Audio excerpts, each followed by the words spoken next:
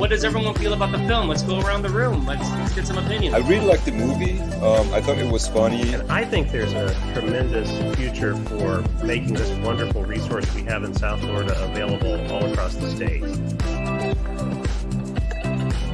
Sing along at home and feel free to dance. Great to see so many of you. We obviously missed seeing you in April in person, but what a great way to kind of kick off our summer together and get back together and remember why we just love OUTshine. This is a real special time for us, and we're real excited. We hope all of you will tell your friends and bring everybody to the event.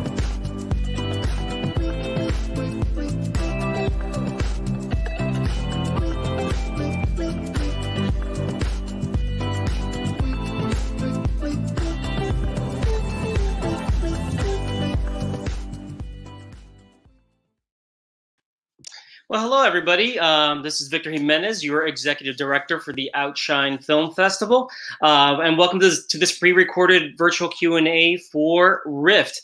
Hopefully all of you just finished watching it and are going to be enjoying it. We have three great guests from the film tonight. First, let me introduce writer-director Erlingur Thoroddsen. Welcome. Hi, Victor. Hi, everybody. Thanks for having me. And then next we have one of the lead actors, Björn Stefánsson. Hey, everybody. Great to see you guys. Lastly, and not leastly, other lead actor, Sigurður. Hi. Welcome, everybody. Thank you.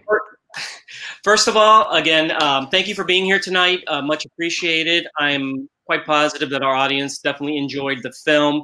It's definitely up my alley. I tend to like gothic films, more moody, more atmospheric, as opposed to gory. So Rift was definitely up my alley. So my first question is actually to Erlingur. You're the writer and the director. So can you just tell me, like, I guess, what was the process? Where did the idea come from? And how long did it take you to write and then and get the film going? Right. It was kind of an interesting process, the whole thing. I had been living in New York where I went to school, and I had to come back home to Iceland for kind of like an uncertain amount of time. And I really wanted to use that time well and like make something. And I had also just kind of gone through a breakup of my own. So I had that on my mind. Like I was trying to kind of work through that. And I also wanted to do a movie that I could, something that I could do, kind of on my own or like with my friends, something like, small scale. So I was trying to think of like, what kind of stories can I do with only 2 actors? And then that breakup that I had kind of influenced that. And I tend to work in the horror space anyway, so it made a lot of sense for me to do kind of like a spooky story with, 2 guys out in the middle of nowhere, and it just kind of made sense to me that they were going or like had gone through a breakup, and that the film was kind of about them dealing with kind of the ghost of their past relationship. So that's kind of where the idea came from. And it didn't take very long to write, actually. I started writing, I mean, the whole process was kind of insane. I started writing it in October 2015, and we shot it and we started shooting in March 2016. So yeah, everything kind of came together in those, 4 or 5 months. It is an amazingly fast time period. Then for Björn and Ziggy, and I guess Björn first, like how did you get involved with the film? Like, did you already know Erlingur? Like, was there a casting process? Tell me each of you how you got involved with the film. Yeah, it was kind of funny, the process, because at the time I was working a lot in the theater, and I was just waiting for Easter break, because that's the only break that we get, stage actors. So we worked around, Christmas time. So Easter break is always like at the end of the road. We're gonna get there, and we're gonna do nothing for a week. So, and I get this email from this guy talking about a film they want to do in my Easter break, and I just said, "Well, thank you, no." And I just said no. But my wife actually said, "Wait a minute, let's check out his stuff." And she actually just told me to do it, and I read the script and I loved it. and it really, like Erlingur said, it really went fast from there, because I loved his work. I loved how he had loved his view on things, and generally a great person. And also the script I thought was really nice, and just the setting really appealed to me. And then I just was really afraid of who would be the love of my, the love interest, and when I heard when Siggi did it, because it was supposed to be be Einar, then I was just, yeah, I mean, because we know each other a little bit from the theater, but I was really proud of that decision because I said no. You remember that, Erlingur? I think maybe in my mind, I had kind of just like wiped that away. So yeah. It's all positive thoughts that because I really wanted to do it, but I was trying. I have to be positive and say no and just listen to myself. But I mean, I'm really glad that it was a tough job because me and Siggi were driving back and forth when we were shooting. How long is the drive from Reykjavik? Like 2.5 hours. Yeah, and sometimes longer in the winter because of the roads and stuff. Yeah, and Siggi was working at the National Theater, and I was working in the Reykjavik Theater, and he would pick me up at around 11, and we would drive, and we started shooting the day after, and that was like for a month or so. So it was quite hectic, but really worth it. Yeah, my answer is exactly the same as Björn. It's the same answer. But I didn't say no though. I asked who was the other guy, and it was Björn, and I was so pleased with that I just said yeah straight away. Oh, that's it's always good. It's also good that you guys kind of knew each other from beforehand, especially when you had to do the more intimate scenes. The Erlingur, one of the great things about the film that I love was the cinematography, the shots of actually your general shots, the way you blocked just the exterior shots, the stuff inside the spaces also was really beautiful, and it was a great showing of Iceland. Did you already have the locations in mind? What was the process of finding the actual locations that you used? And then also just go into the detail of like the specifics of how you actually block certain shots, where they were like actually almost like great painting compositions or like great photographs. Yeah. So when I was writing, when I started writing, I did not have any specific location in mind, but I feel like kind of in the middle of the process, I was talking with my family about what the idea was and kind of what happened in the movie, and it was actually my mom who suggested that location in Snæfellsnes where we shot because she grew up there.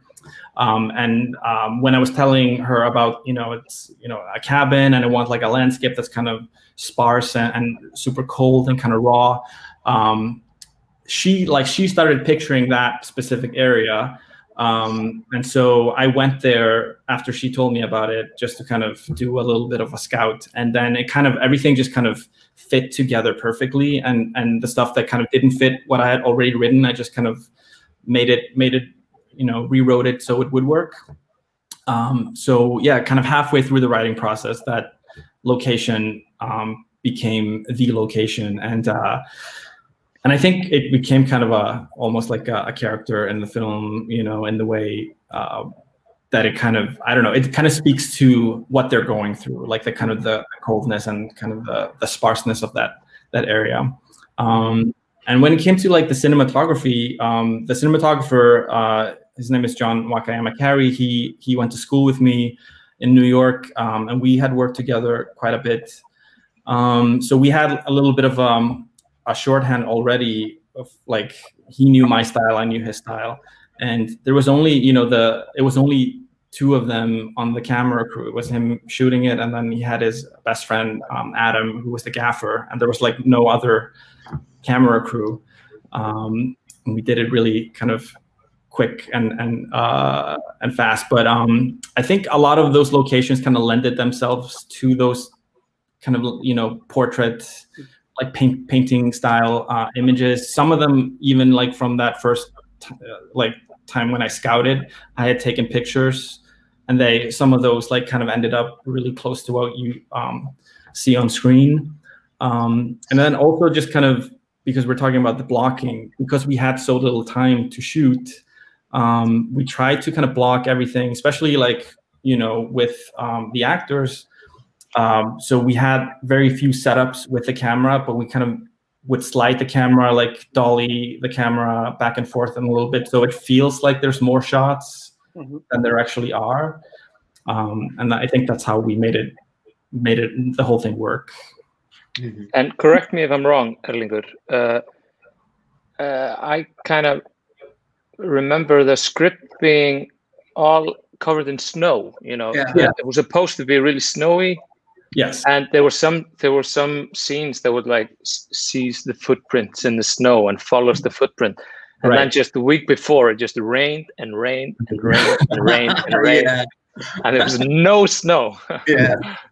The weather is like never your friend on a film shoot. But I think in the end, it ended up just being to our advantage. I think the look of the film is really special, and it probably would have looked really nice with the snow too, but it would have been a totally different feeling. So I think it all kind of ended up working in our favor. But yeah, there was a little bit of a headache kind of trying to figure out, you know, the footsteps and like drops of blood in the snow, and then there's no snow, stuff like that. The interesting point, the weather not helping you out. One of the things I actually kind of liked about it was when it was daytime, I guess because there was no snow, it never, you know, though you were isolated, it never felt desolate. And I think I kind of like that. It was a good contrast with the night scenes where it's so dark and you are like kind of scary. Like for me personally, I kind of actually like the fact that the day scenes weren't that desolate. I mean, yeah, you're isolated, but you're not, you know, when you see just white snow everywhere, it's almost like kind of a little bit, I'm sure it's a little bit depressing, at least from my Miami point of view. But it was still very cold. I think even if we didn't have any snow, I think we can talk about that. So cold. I think Björn, especially with that one conversation Björn had, where he was like outside, just like you know, like little boxer briefs, talking to the neighbor, and then when you're walking out in your briefs, I'm like, I thought, I'm sure it's freezing there. There's some scenes where I have this monologue, and I can actually hear it when I watch the film, that my face is just numb. I can actually hear how I pronounce the words that I'm not articulating really well because I'm just so cold and my tongue isn't moving. And also there's a scene with the fake blood on my hand, and it's dripping and it's just froze on my hand. Horrible.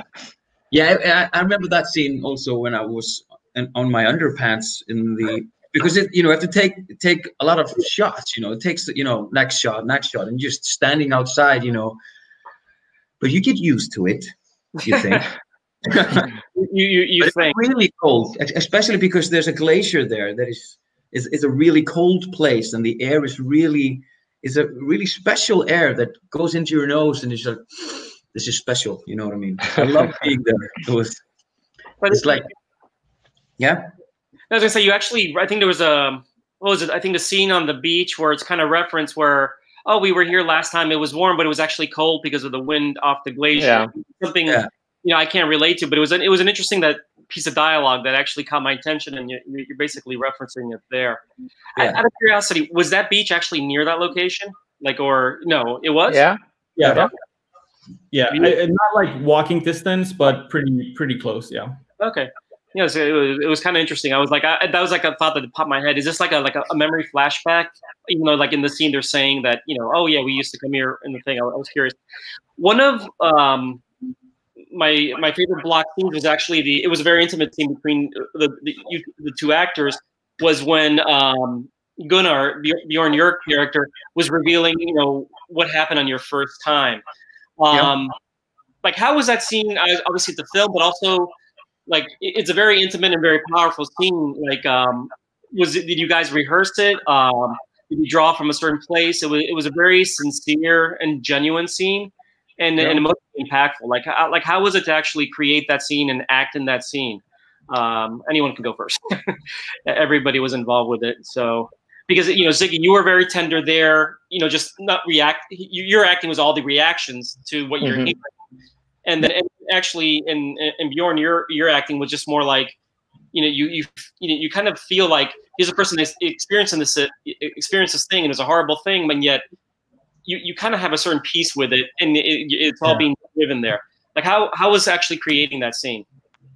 Well, always when I work in movies, there's like this one scene that is just in the back of your mind that you have to do. You know what I mean? That is like the scene, that kind of stresses you out, and that scene was definitely that one.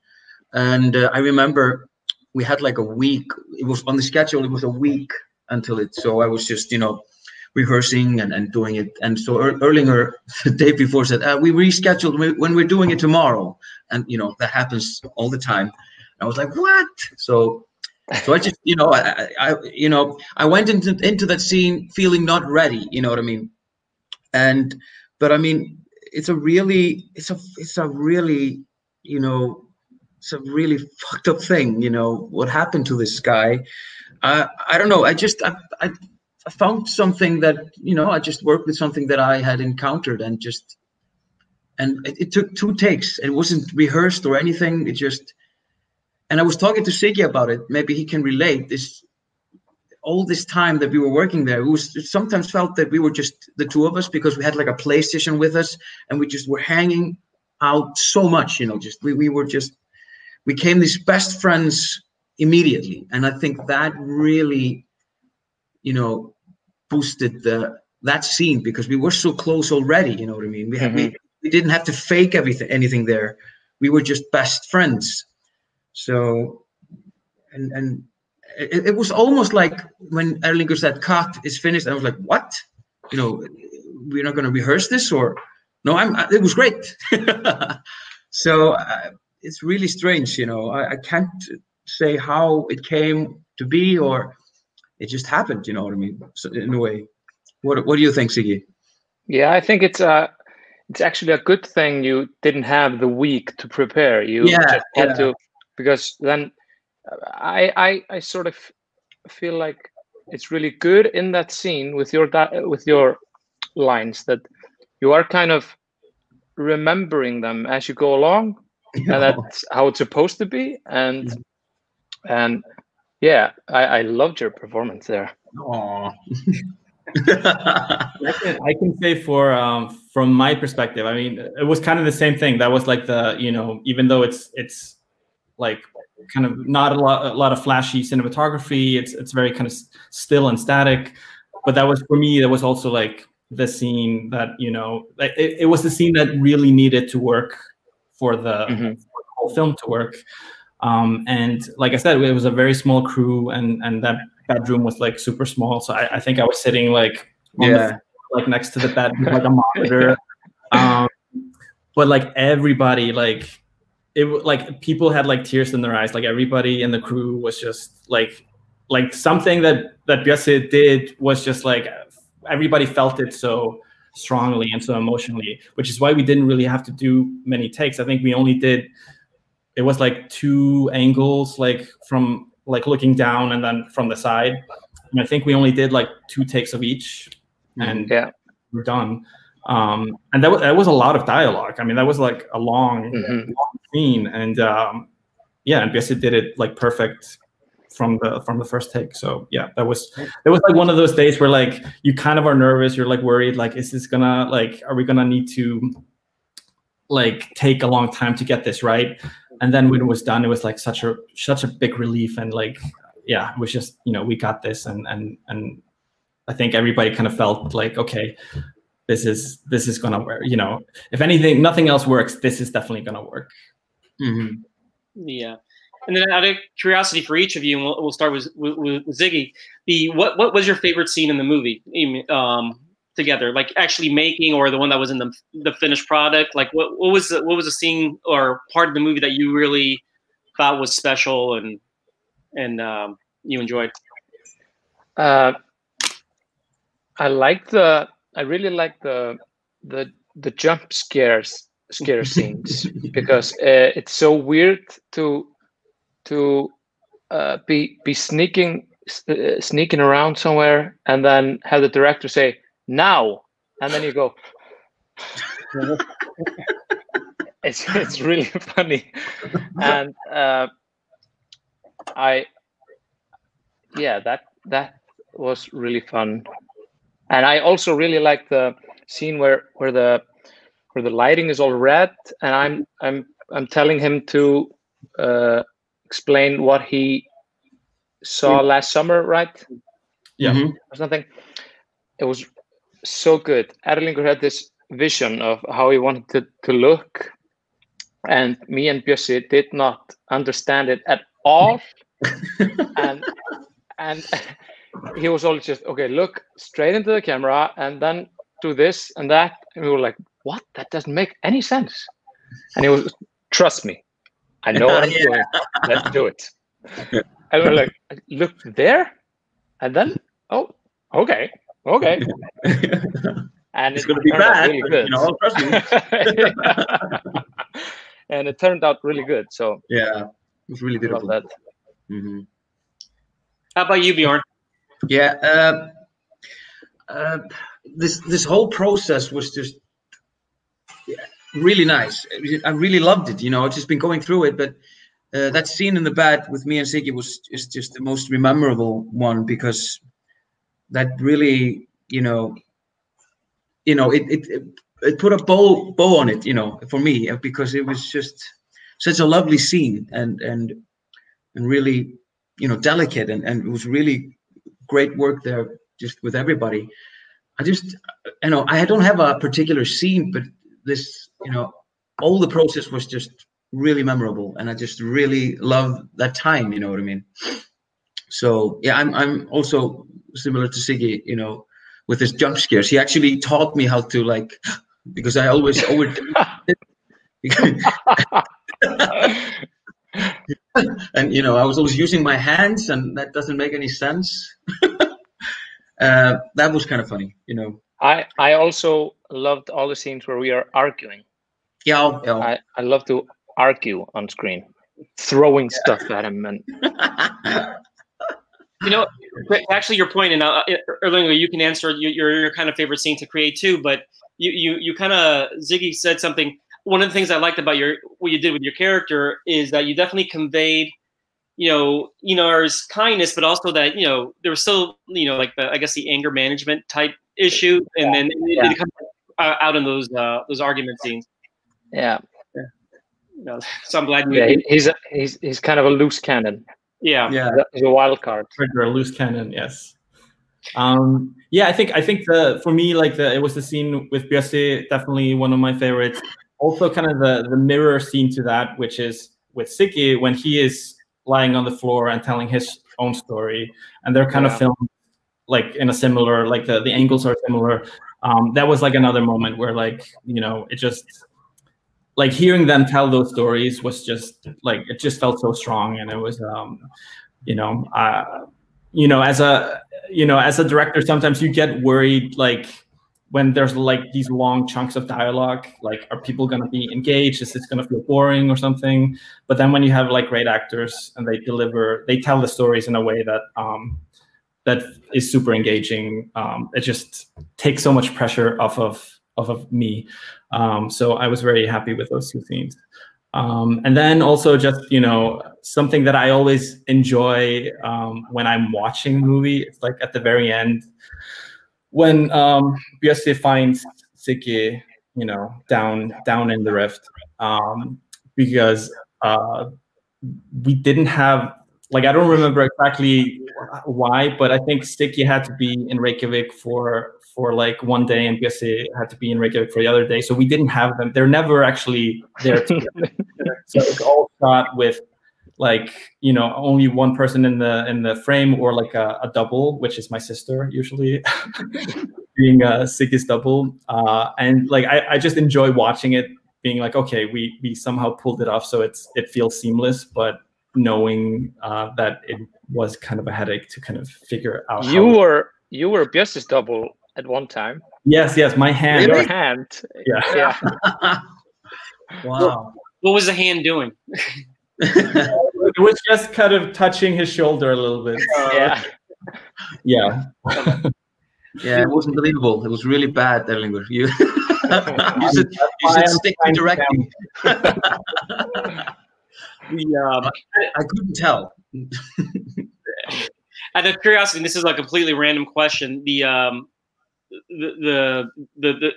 kid who played the voice of Leroy, was he just a family member of yours, or you did you asked your sister for her son to do a voiceover, or? Yeah, he's my cousin. He's or not a cousin. We only have the words we use for family members are very simple. Nephew maybe. He's my uncle's son.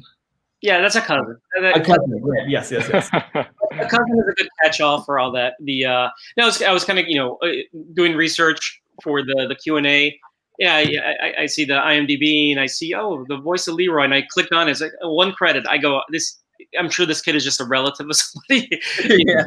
Right. Well, it was more curiosity. Another thing I'm curious about, and kind of going back to the setting up of the landscapes, was there any type of importance to the cell phone tower? You always kind of saw it in certain shots, but there's I'm forgetting what part of the movie, but let's say more towards the tail end, you're really up close. Actually, yeah, when Gunnar gets out of the car, the cell phone tower is right there. Is there a certain symbolism you were trying to create there, or are you just using this big man-made object in the middle of this great landscape that's just sticking up there? I mean, I would say there's maybe kind of, I wouldn't go as far as to say that it's necessarily a big symbol, but a lot of, I feel one of the themes in the movie is the communication between them. So it might fit into that, but for the most part, it's so big, and a lot of our locations were around it, so it was very hard to avoid having it in the frame. So we just decided okay, if we're gonna use it, then let's frame it nicely and then keep it there. But it wasn't anything planned. It kind of it was just there. Yeah. And then I'm kind of again, this is curious and more current times. Have all of you just stayed in touch since the movie, or is this really the first time the three of you been together in a while? Is this almost like a reunion for you, or sort of? It's been a little while. I've been in America for the most part since we did the movie. I'm back in Iceland now because of COVID, but yeah, I haven't. I saw actually Björn just a couple of years ago because my parents just moved into the house across the street from his. It's been a little while. Yeah. And me and Björn work at the same theater, so we see each other all the time. And we in a long time since I've seen Erlingur. Yeah. I need to have you guys over for dinner sometime soon. Yeah, definitely. Awesome. Great. Yeah. Erlingur, what part of the States do you live in? Do you New York, LA, or? Yeah, right now, or before I came back here, I was in LA. And before then, when I was making Rift, I was living in New York. Yeah. So, but to say, I think you're much better right now in Iceland than you are in the United States. It's not the right decision to come back here. You made the right call, I think, with that one. No, guys, like I said, I really enjoyed the film. I'm positive our audience enjoyed it too. It's a very well made film. It's a beautiful film.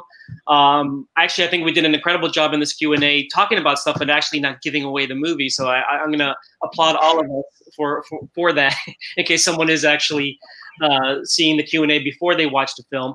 And then with that, I am gonna show the trailer for the film for those of the people who haven't watched the film, so you can get a flavor for the film, and then hopefully enjoy it while we're streaming it with OUTshine. And again, on behalf of the staff and the board, thank you very much for being a part of this Q&A, and hopefully that dinner does happen soon, and you guys can enjoy your company in person and not through the little square window. Well, at least with Erling, Ziggy and Björn, you guys see each other all the time anyway. Thank you very much, and I'll be playing the trailer now. Thank you. Thank you. Thank you.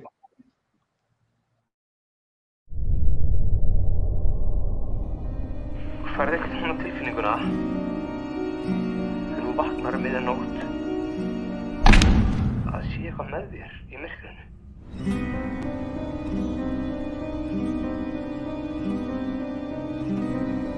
Hvað ertu að gera þetta? Hvað er ég að gera þetta? Hvað ert þú að gera þetta? Það var eitthvað sem gerðist hérna sem ég langaði til að muna.